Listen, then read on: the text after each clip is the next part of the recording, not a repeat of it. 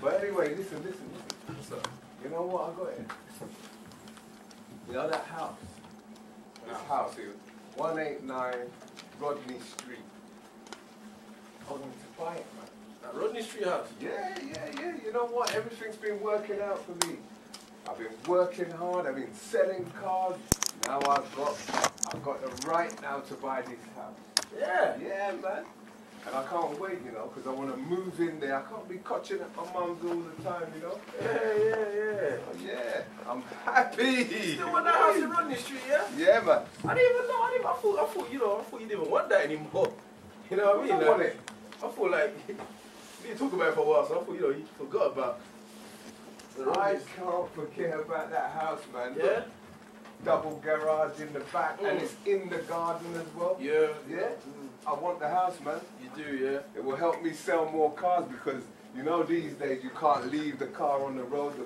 The council or whatever will take the car away. Okay, well listen, I was gonna stop you there because me and Simone we were like house hunting and stuff. You know what I mean? Well, that's good, man. Yeah, and she was nagging me. You know how she get.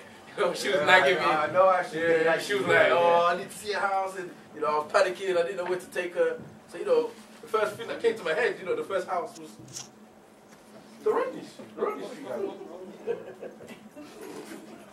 You know, just to take. You serious? No, listen. You serious? Hold on, I ain't even said. Hold on. Well, hurry up and say what you got to say, man, because I don't like what I'm hearing, man. Well, yeah, you know, I didn't know where to take her, like I said. So I thought I'm just gonna take her there for starters. Then I'll Google some houses while we're there to look at some other houses. You know what I mean? Well, like, yeah. Because I know that's your house. You know what I mean? I was like, that's right. Yeah. Come on. But you know, she liked the house. You know, so I kind of bought it. I bought the house. What do you mean you bought it? I bought the house. We bought the house.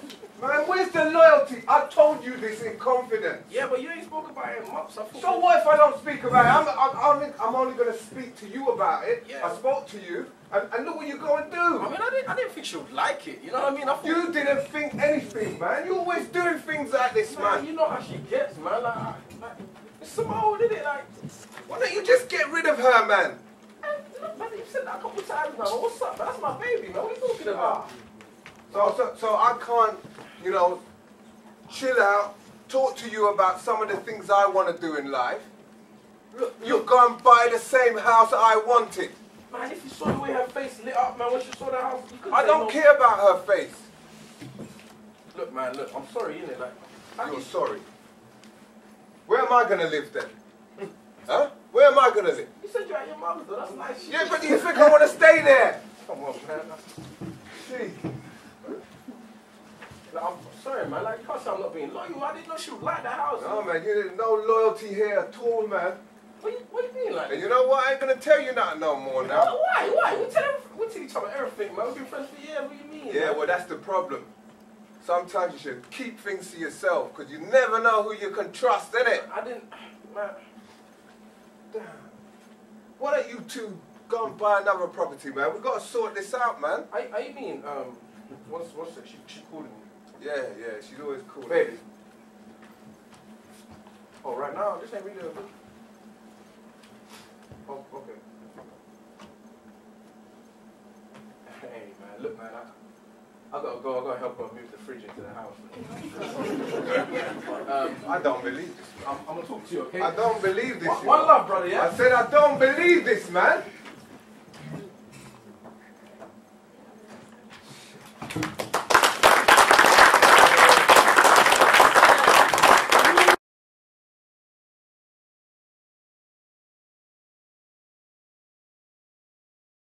Loyal to somebody, you need to establish the experience that you've had with that, the past experience you've had with that person, and look at the commitment and the pros and cons, whether it's a toxic relationship like the two guys, or whether it's a useful relationship and whether it's worth you putting the trust in.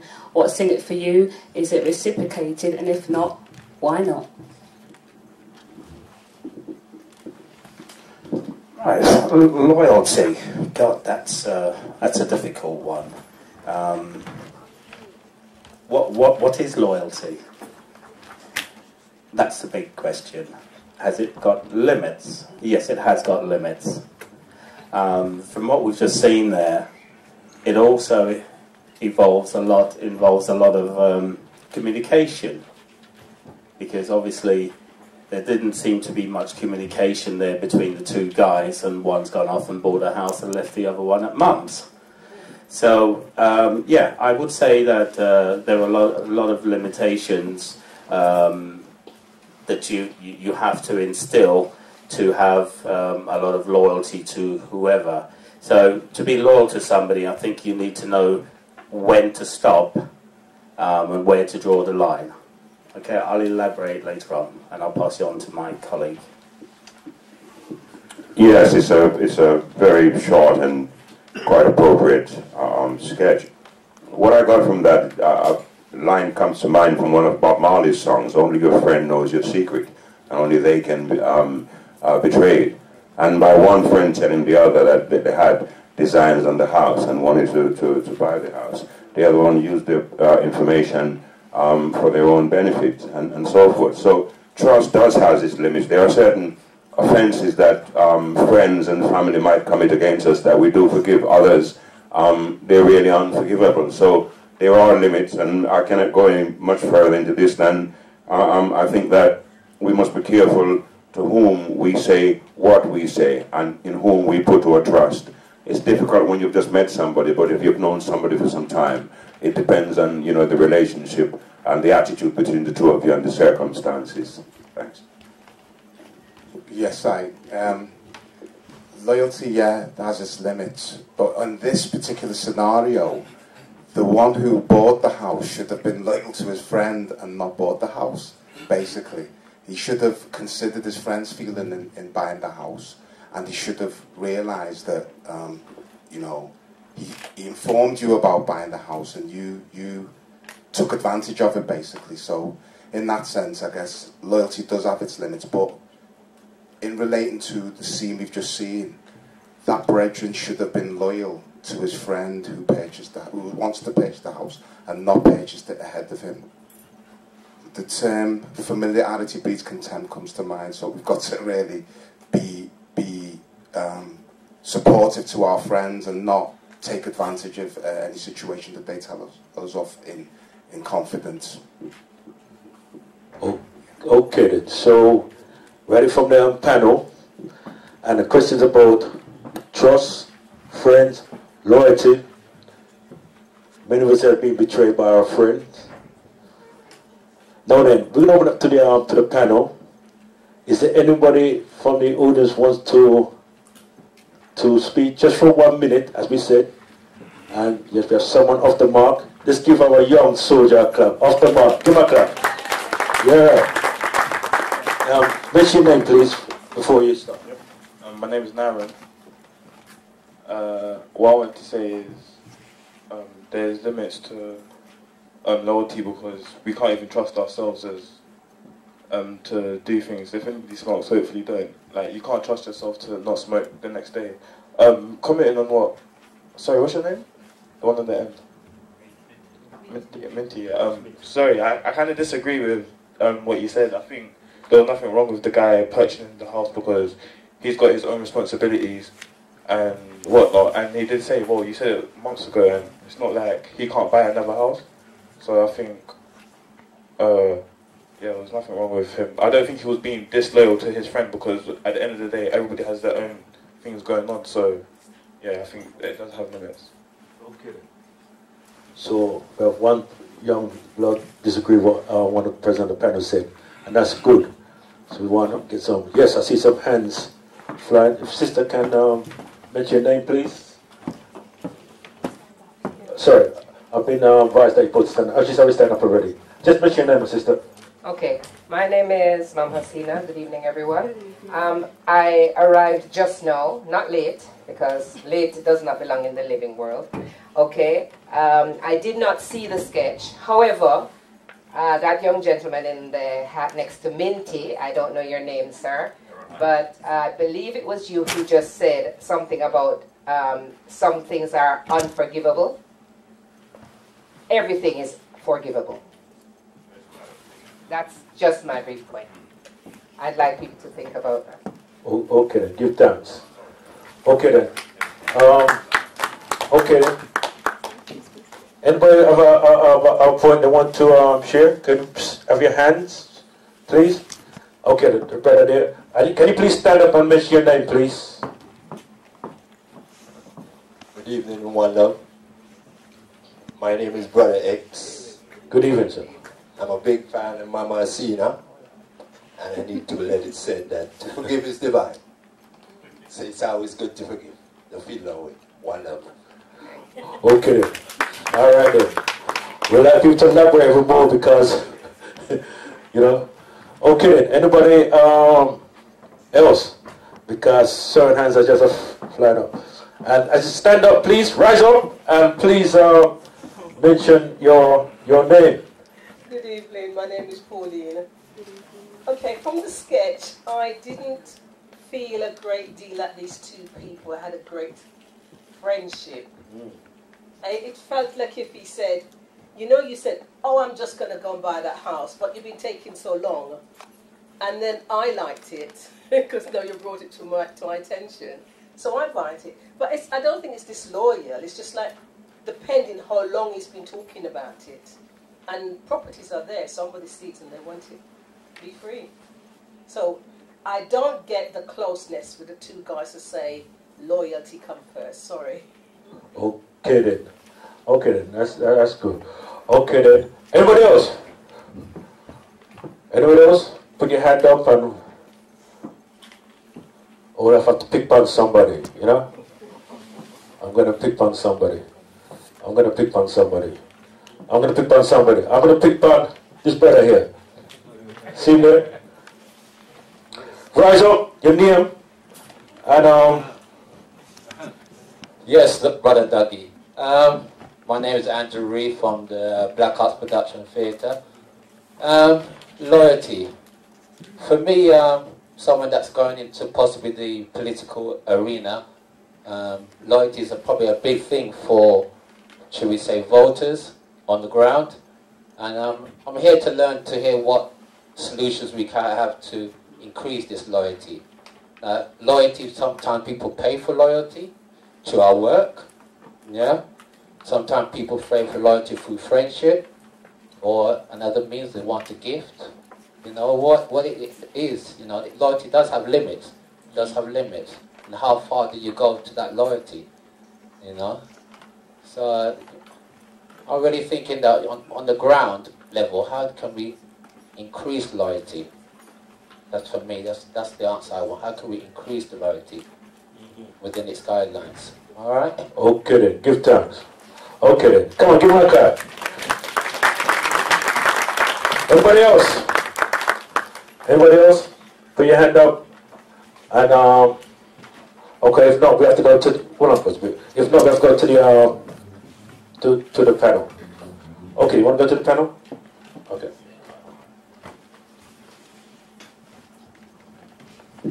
Yeah. In relation to. Yeah, son. Yeah. In relation to the young gentleman, Nairon, is your name? Yeah. He said he still should have bought the house, and that, of course. But I think that as a community, we have to be much more supportive to one another. They say the two biggest purchases are your house and your car. Now, if you're going to step over your brethren or your sister because in relation to the biggest purchase, that to me is a serious problem. But, of course, everyone's got their opinion. That's just my view. I wouldn't step on anyone who told me they want to buy that house, because obviously as the gentleman who said his girl liked it, well, the other brethren's girl may have liked it too, you understand? So, to me, the saying, do unto others as you have people do to you, comes to mind. We have to be serious as a community on that. So I just think, if we're going to do it with things like that, what if we get to higher levels? How much more are we going to step over our brethren and sisters? We have to seriously think about how we deal with people. But it's not against you, my youth. You have to say what you've got to say, but hopefully this is a learning process. Sila, you said everything is forgivable. Is paedophilia forgivable? Alright, so everything's not forgivable. Well, for me it's not. I wouldn't. Would you trust someone who's a paedophile to look after your children? I personally wouldn't. So to me, everything's not forgivable. And that's in relation to what, I forgot your name, Brethren? Brother X, okay. You said, what's the saying? To make a mistake is to err, and to forgive is divine. I hear that. And I think you can forgive to a level, but forgetting, no. And to bring the person back into your surroundings as usual, I can't see that happening again personally. You know, there's certain things to me aren't forgivable. Paedophilia and certain other things are not. And this is for Pauline. Pauline made the comment about there seems to be no loyalty. Okay, let's just take it as it is. But I just get the feeling it's like people don't really care about each other, it seems, man. And we should care. I think that's one of the issues in our community. We've got to start caring for one another, basically. So if they didn't care for each other, I don't know. I just got he betrayed his friend. And I think we've got to just cut that out. If your friend's telling you something in a confidence, respect him or her. That's it. Bottom line. Yeah. Well said, Brother Minty. I just want to pick out Nairon. He said that if we cannot trust ourselves, how we expect you to trust each other. And throughout the comments by all of the speakers, Mama Sina, Pauline and Andrew, I got the idea that the trust between these two friends was not strong. And I saw nothing wrong with somebody actually purchasing a property, even though they know that their friend had their eye on it. It's really opportunities. But I dare say that if the true friendship between the two, or the trust and loyalty between the two was stronger, then one friend wouldn't have done that because they knew that it would hurt the other friend, and so therefore they wouldn't. I cannot fail but pick up on the point that Mama Sina made about everything is forgivable. To me, as far as I am concerned, that is not the case, because there are things that we ourselves in our true hearts will forgive and we will not forgive. There are certain instances in life where, again, pedophilia, those who molest children, murder our loved ones, commit, even in society, there are acts of treason, right, for which, even though the death penalty has been abolished, there are certain acts, if you do that, if you were to go and blow up one of Her Majesty's ships, they will top you. That's a fact. You will get the death penalty there. And so there are certain things which are not forgivable, and we need to define, really, those which are and are not, because otherwise society will break down. And that's what I'd like to say on that matter. Thank you.